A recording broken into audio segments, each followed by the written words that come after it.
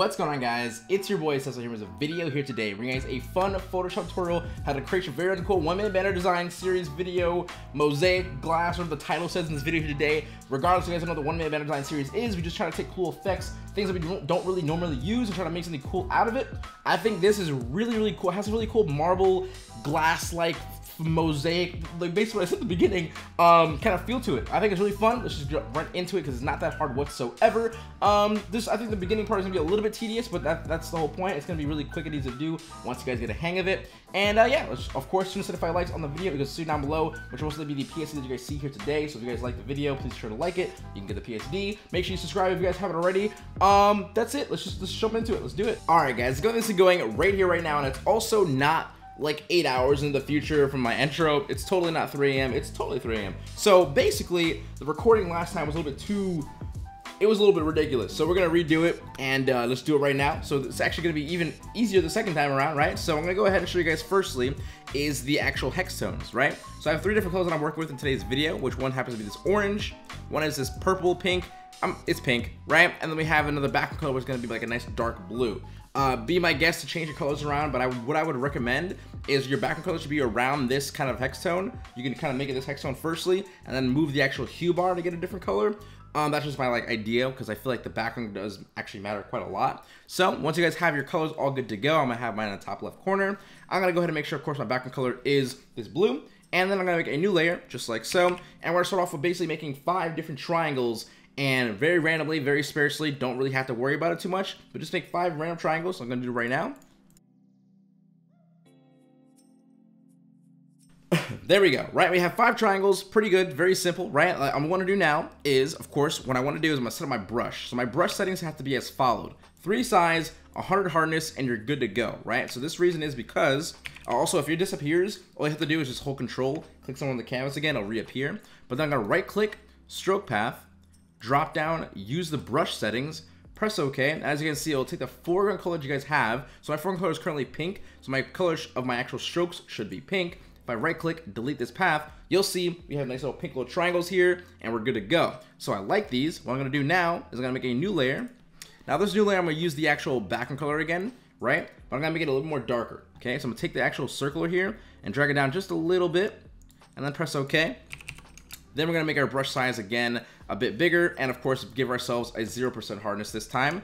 And if you guys want another quick little shortcut, how you bring up this little circle and this kind of red, if you guys hold Alt on your keyboard, move your mouse left and right, it'll make your diameter bigger and smaller, and then up and down is how you actually change your hardness, okay? So I'm gonna just go ahead and get myself very quickly, or very sparsely. I wanna use like the word sparsely or random a lot, because like you're just gonna do it a lot, right? Kind of click around just like this. Right, we're kind of almost adding like a bit of a shadow or a fog around it, and you can be a little bit loose with it if you want to go back with an eraser and kind of erase different spots. Be my guest. I'm just gonna say something like this. I mean, it's covering it a little bit more than I want to. If I want to lower the opacity a little bit, I could, just a little bit, like 93. Okay, I'm not opposed to that. And these little darker shadows are gonna matter a lot when you actually go ahead and put it in the color correction, I promise you. But right now, having this like the little kind of like faded triangles in the background is a good look, okay? So secondly, we're gonna go ahead and make another new layer and take our pen tool and just basically do another random triangles just once again.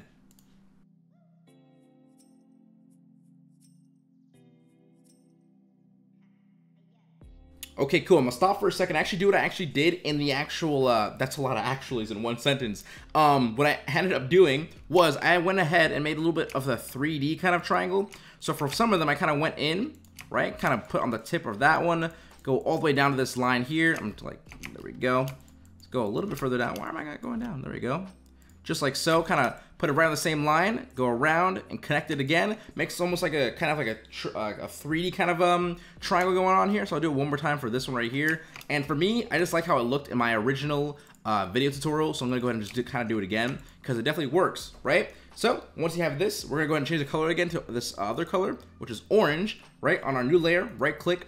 Oops, before we do that, change our brush settings, 3, 100, press enter, pen tool, right click, stroke path, and also you're going to get the stroke path with your pen tool selected, right? Drop down, use brush, press OK, right click, deselect or delete, and then I have more kind of plexus kind of like triangles going on here, and this is a good look. So what I want to end up doing now is we're gonna go ahead and just go ahead and like make a new layer, just like so.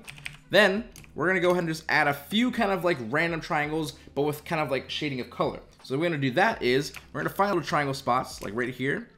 Okay, take this, make a nice little triangle here. Now you can just right click, make selection, then press OK. Then of course make sure you guys are on a new layer. I am already, but I'm gonna take a pink this time again. Right, take a nice 0 hardness brush. Kind of give myself a very quick little shading around a different spots. So I'm gonna do it again over here. Right, and then I'll kind of speed up the rest of it. Right, do like this. You even have to make it, you can make it random as well. I'll even put one in here as well because I like it in there, just like this. Boom, make selection, press OK.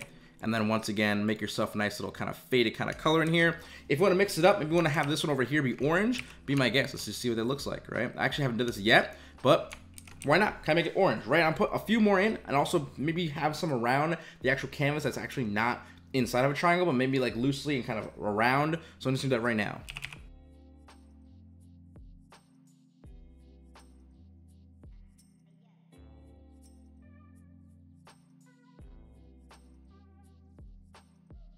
Okay, so this doesn't look bad at all for me. I'm gonna go ahead and just kind of hide my hexagon really quick. So I kind of just put them around randomly, very randomly. So I'm gonna end up doing is a really cool little shortcut is Control, Alt, Shift, and E. When you press all of those at the same time, it actually makes you guys a new layer. It's almost like actually combining, or it's almost like doing this, right? Click your first layer, hold Shift, click your last layer, press Control J to make a duplicate, Control E to merge together. As long as you're doing that entire process, by just pressing Control, Alt, Shift, and E, it'll basically put a new layer just like so with all the stuff that of course has it below it. And so like that, just like this, right? We're good to go. So what I'm gonna end up doing is with this, I'm gonna take my blend mode now, change it from normal to I believe it should be lighten. Okay, now with lighten, I'm gonna go ahead and just make a bigger kind of make this a little more bigger. Control T and my English is hard sometimes, bro. It's also 3:30. We gotta bring it in. Okay, so we're gonna go ahead and press Control T, free transform it, and make it a little more bigger. Just like so. Now with this, I'm gonna go ahead and just use a layer mask. Now with layer masks, of course, you guys use your brush, black erases, white fills in, so I can just take my black layer mask here. When my layer mask is selected, change my color to black, and just erase a little bit around these little areas, right? And be kind of fun and loose with it. I kind of like how that looks. Kind of like how that looks. That looked pretty freaking cool in there, so I'm gonna leave that in there. Okay.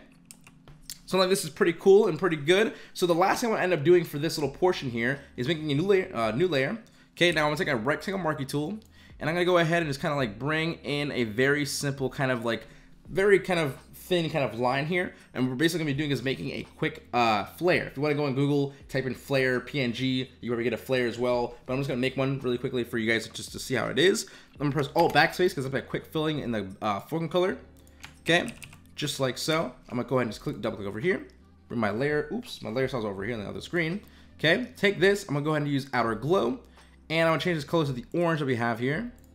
Now the saw spread is on 15, that's okay. I'm like losing my voice as I'm doing this.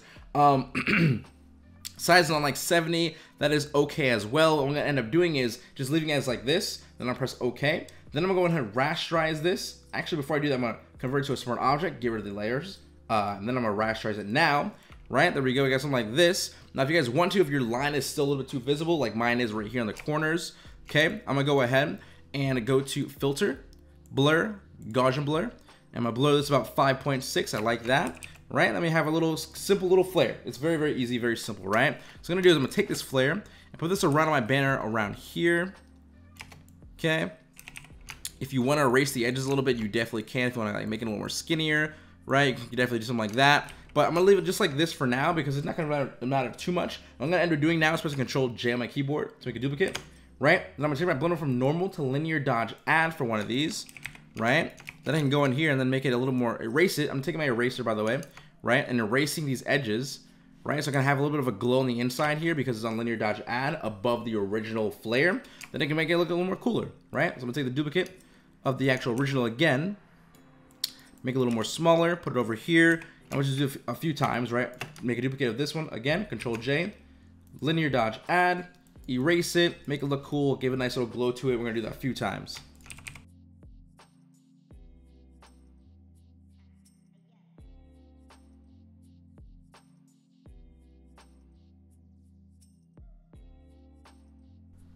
All right, cool. So I actually ended up putting the flares in a few different spots. It looks pretty good. If I want to have one over here, I probably would over here, but it's not going to matter too much like I said before. What I'm going to end up doing now is with the same exact combination of keys, which is Control, Alt, Shift, and E on that first top layer, right? It puts everything I have in that one single layer once again. But with this layer, I'm going to go ahead and right-click this and use Convert to Smart Object. Now I'm going to go to Filter, Camera Raw Filter, which is color correction, right? And what I'm going to end up doing is when this opens, anytime now, please just open. There you go. Okay, so what I'm gonna end up doing is put my highlights a little bit up. I'm gonna put my shadows either up or down. I'm gonna say like I'll put it down for now, but my blacks are definitely gonna be going down a lot, right? And you can start seeing like what the background is doing. The darker spots that are right here is because what we did originally is having that other shadow, the darker color of our background, and we put it. That was like a second thing we did, right? We had the strokes firstly, then we put another layer, have this nice little dark shadow casting fog-like stuff over the actual stroke, and that's what's kind of happening right here, and that's why it's looking really cool and kind of dynamic, because we did that originally, right? So what I'm gonna do is I'm gonna put my whites, put this up a little bit, take my clarity, put it about 15, right? Then I'm gonna take also my third tab right here, which is details, take my sharpen, put it to 10, right? We're just making everything nice and clean and sharp. Now, if you guys want to, in your fourth tab, which is hue, saturation, luminance, adjustments, you can take your hue, and let's say you want to change your purple, be my guest to change your purple around like this, whatever like that. That might be cool. You take your oranges, make it a different color. You might find a different color scheme that you didn't have before, but you might like it originally, or you might like this version better, right? But I don't kind of like this one. I'm gonna go ahead and go with default here. But for me as well, if I want to, I would definitely just suggest you guys to use temperature and tint as well. I'm not going to, but again, it's like a color correction thing. You want to have some cool oranges in there, pinks in there, want to do more primary green, whatever you want to end up doing, be my guest, but I'll once again keep it on the original 0, 0. And once I have my all highlights and stuff set already, right, you can see the before and after, right, it looks pretty freaking cool. Press OK. Right, now we have this in here. Now the fun part starts, right? What I'm gonna end up doing is I'm gonna go ahead and press File, Save As. Okay, now that I'm in the right document, I don't want you guys to see. I'm not trying to get. I'm not gonna get in trouble, bros. NDA, that stuff matters, and I really did my camera, bro. Why do I care so much? Anyway, right? So what I'm gonna do is now go to File, Save As, so you guys can see all my stuff, right? But I'm just gonna call this OK because I'm just already have it there. I'm gonna press OK, press Yes. And what we're going to end up doing is on the new layer, we're going to do another new layer again. So Control, Alt, Shift, E. What I mean by new layer is meaning the combined layer kind of thing we did before, right? When we have that new layer kind of set right here, we're going to go to Filter, Distort, Displace, and we're going to change our hue, our horizontal scale and our vertical scale to 25, just like so. Stretch to fit, and then repeat edge pixels. Press OK. And we're going to basically take our PSD we just saved just now, which is okay for now, right? We press open, and you'll see it makes it automatically look really cool and techy and fun and very weird and distorted. This right here for me is a super dope scheme just on its own. Even before you did this, it's super, super freaking cool to me. So I end up doing one more time again, the simple key combination, Control, Alt, Shift, E, right? We have a new layer just again, like put with all the layers in it, right? We're going to go to Filter, Distort, Displace, or if you guys want to, you can just go to Filter and the first one here, or you just press Alt Control F to quickly do the displacement again with the same exact PSD, which I'm going to do that. So I'm going to press that, just one like that. There we go. You can see you just kind of make it almost 3 displacements now. What we're going to do is change our blend mode from normal to, I believe it's dark in color, just like so. You can see it's looking really weird and kind of mystical and kind of, it has a weird kind of vibe to it. But if you press Control T to free transform, make it a little bit bigger, then you move it around a little bit, you can start seeing some really cool fractal kind of like things coming out. But if you just want to leave it like this, you say this looks pretty cool, whatever. What I'm going to do is use a layer mask. So we're going to click layer mask. We're going to take a black brush, a pretty good size brush, and just click around a few spots. And you're going to find like little beautiful kind of like other things you did before kind of popping out, right? I freaking love how this looks. This is a different one, by the way. This is like completely random once again. The amount of times you do it, of course, is going to be different every outcome, right? So that's the coolest part about this. But for me, this is freaking amazing. So I'm gonna go ahead and just press minute, right? Make this white. I believe the font that I used was Monument, not Unisand. So I'm gonna use Monument, ultra bold, minute. Then you can have your subtext in the bottom of it, banner, boom. Make it smaller, offset a little bit, right? Or make it even a different font. Let's use Arame. Whatever. I use Arame so much that it just looks ugly to me at this point, right? do something like that, boom, and you get your very quick and simple kind of banner. It's like, it is super quick. Honestly, this would take me like 2 seconds to do. For me, just make literally random triangles and use displacement when you guys save your PSDs. I just think this style is very, very cool, very different, and just overall like a very it's dope. If you guys don't like it, there must be something wrong with me, but I think it's super sick. Regardless, guys, of course, as you guys know, 275 likes on the video because a secret down below, which will be the PS you guys see here today. And yeah, I mean, I hope you guys do enjoy today's video here today. It's been a little bit since I did the 1-minute banner design series. I unfortunately had to re-record it, but at what time is it? It's okay, it's 3:30. We'll render it out. My voice is getting lost. I love you guys so very much, but I'll talk to you guys later. Seso HQ out. Know how to get, keep smiling, stay positive, and stay freaking productive, guys. Later, I'm gonna go render this out and cry and post it in like 6 hours. See you in a bit.